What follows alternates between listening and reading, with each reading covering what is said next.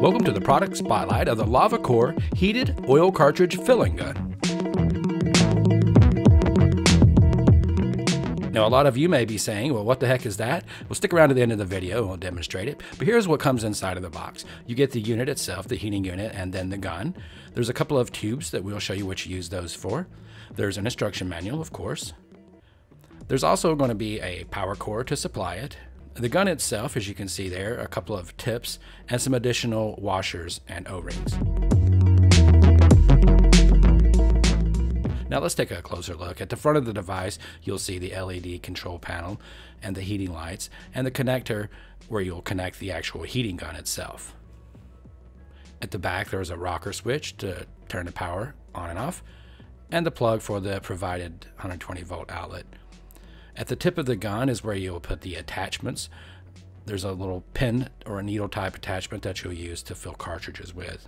The middle of the gun is the chamber that's graduated to show the 25 milliliter capacity. Then there's a rotating dial that will let you dial the output of the gun from a half a milliliter all the way up to 2.5 milliliters for different size cartridges. There's a release mechanism that will let you release the plunger that pulls and pushes the oil in and out of the heated chamber. At the end, there also is an adapter or a fitting where the rubber hose will go that you use to pull up the oil. The function and features are pretty simple. You power it on. The top light, the red one, shows you the current temperature, and then the green one at the bottom shows you the set temperature. And you hit set, and then you use the arrows, the directional arrow to the left to scroll between single to 10 to the 100 degree range, and then the up and down arrows to set the actual temperature. And then it heats up automatically. And now for the usage of the gun. The gun is intended for filling oil cartridges of 510 thread or whatever kind of oil cartridges sizes you use. But the tube that you see there is used to put down into the vat of oil that you're using and then to draw it up into the gun.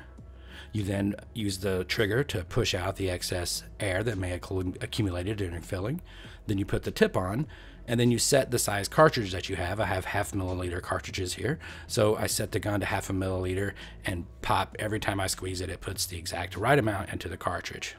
Of course, this is probably more for manufacturers than individual use, but if you think you'd like to learn more about it or purchase it, please visit BBellTech.com, and I'd like to thank them for sponsoring this product spotlight. Hope you enjoyed this product spotlight. If you did, please hit the like button and visit RuffHouseStudios.com for hundreds of cannabis culture videos made just for you. This is Matt from RuffHouse Studios. Thank you for watching.